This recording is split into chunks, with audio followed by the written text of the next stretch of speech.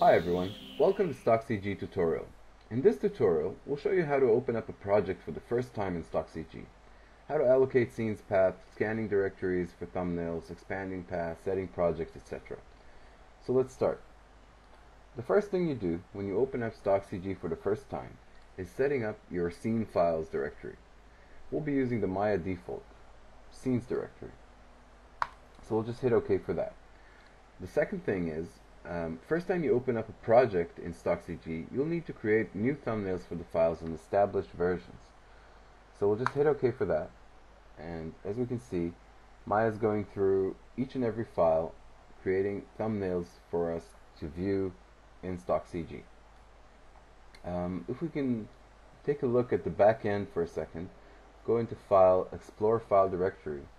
You can see that we have a new .ico folder which holds the icons for these files, as well as an incremental folder which holds each and every file in a directory and its data. So that's that.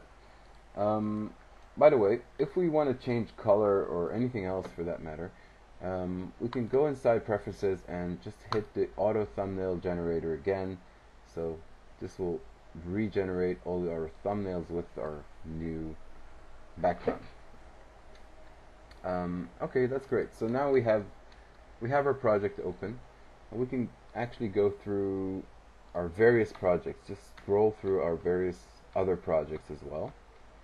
And as you can see, once I've scrolled out of my my project, my Set Project button became red, indicating that I'm no longer on my set project and I'm on a different project.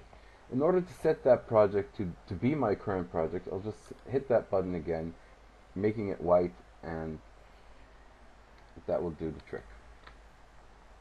The other cool features are automatically expanding path. So as you can see, while I'm going through my various projects, it reveals the full length of the path. So this will actually make it easier to establish your current project's directory structure. This can be easily turned off by just disabling the expand paths automatically option under preferences. So let's just hit set project for that. The other cool feature is the menu remembers where your current selection was. So if I'm under animation discipline, under scenes rig, and I will go to simulations, my subdirectories will remain the same as my selected ones.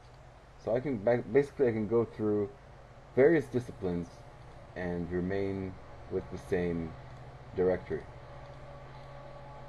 This is very easy to work with bigger pipelines. It makes it easier to go between your asset files. So yeah, that's pretty much it for that. Let's just create a new project, for instance. Creating a new project is very easy. You just have to press the New Project button under File and just create New Project. So now that we have our new project, we can set new directories like rigging, go back into root, creating modeling, etc., etc. If we want a subdirectory under modeling, we just go inside new directory, say shot 1. So now we have a new project with some new folders. Creating a new file is easy. I've already shown that in the past. You just have to click the save file to project library, name this, perhaps make a note, just say plain sphere, and there you go, you'll have that. So that's pretty much it for the first time you go inside StockCG.